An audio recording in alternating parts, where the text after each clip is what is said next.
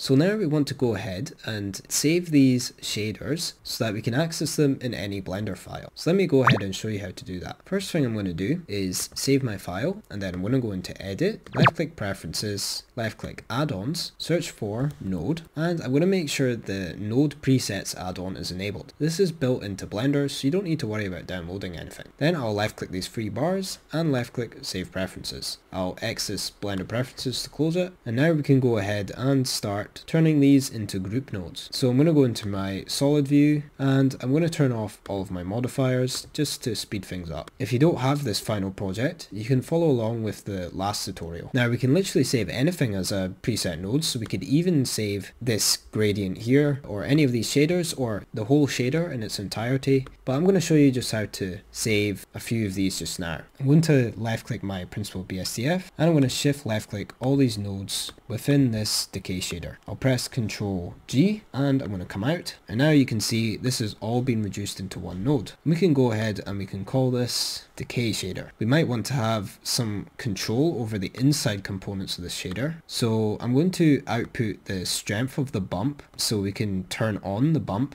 when we want to. Another thing you might want to control is the scale of the Voronoi texture, so I'll plug that into the group input, and I might as well plug the noise texture input in as well, and just for luck we can add in the roughness too. So it's good that we've plugged all those in, but we need to name them so we know what we're changing outside of the group node. So the first one I'm going to change to brick bump strength. For the second one I'm going to change this to Voronoi strength, or you can call it crack strength if it's easier for you to remember. Then I'll set the next one to noise strength, and we can leave this last one as roughness. Then when I go up, you can see we've got our shader here, and you can see it says BSDF, and that just stands for bidirectional scattering distributing function. Now let's do the same for a couple of these nodes just to get some more practice. So I'll left click this node here, and I'm going to shift select all of these. This here is what we use to make our gradient texture to switch between our brick shader and our decay shader. If you're confused as to what any of these things are, you can watch the previous episode to get a better understanding, but if you're just wanting to learn how to save a certain amount of nodes as a preset in the add menu of the shader editor, then you can just keep watching. I'm going to left click this and call it gradient. I'm going to take this location and take it out to the input, since that was the thing we were animating, and I'll come out, and let's just finish this node as well. You will need to animate it again though, since it's now acting as an input, but we're not actually using this file anymore, we're just using it to group all these nodes together. Finally, I'm going to go ahead and group all these together, so I'll drag and select all these and press Ctrl G. Then I'm going to take my strength of my brick bump, move it to there, and I might take the strength of my other bump just in case I want to edit that as well. I'm going to name the first one to brick bump strength, then I'll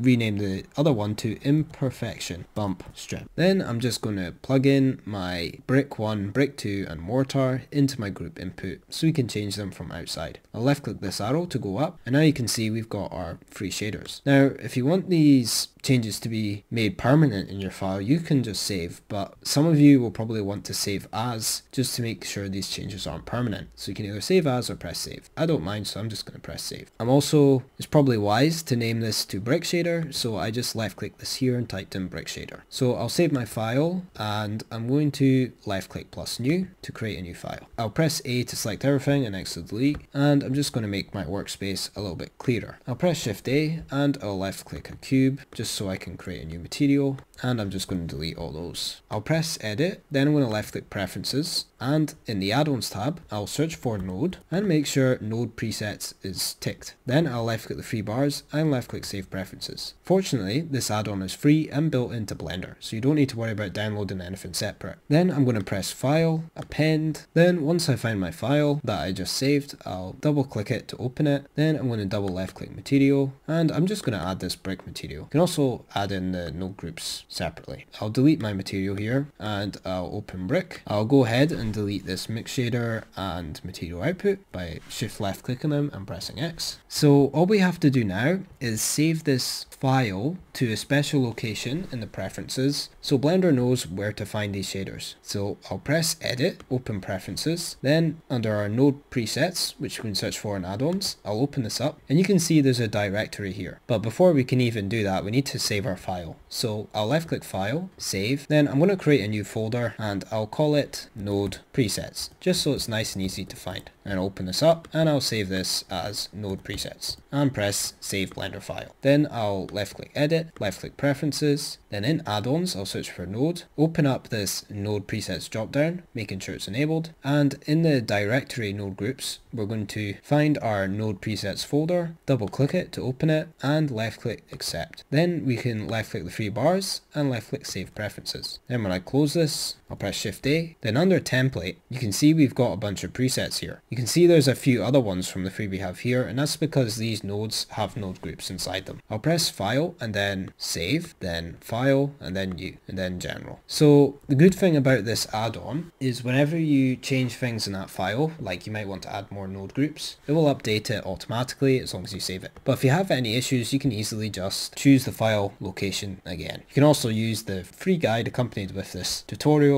to refer to whenever you get stuck. I'll press Shift A, then I'll just left click a plane or something like that, and I'm just going to change the studio mode, press plus new, and now in our example material, if I wanted to add our brick shader, I'll just press Shift A, then under template, I'll left click brick shader. So now we can access the shader in any file we want, old or new, and I'll plug in my BSDF to the surface here, and now we've got a working shader inside of a completely new Blender file. So yeah, that's pretty much it. I want to thank you so much for watching, and a massive thank you for everyone who's been following this course. It has been a massive difference in my channel. We've gone from under 500 subs to just over 900 subs in just over a month. So I want to thank you all so much for your support. If you enjoyed this course, make sure to let me know, and you can also provide any questions, suggestions, criticisms, or anything you would like. It's all very much appreciated. Thank you all again for your support and for watching, and I'll see you all in the next tutorial. Take care.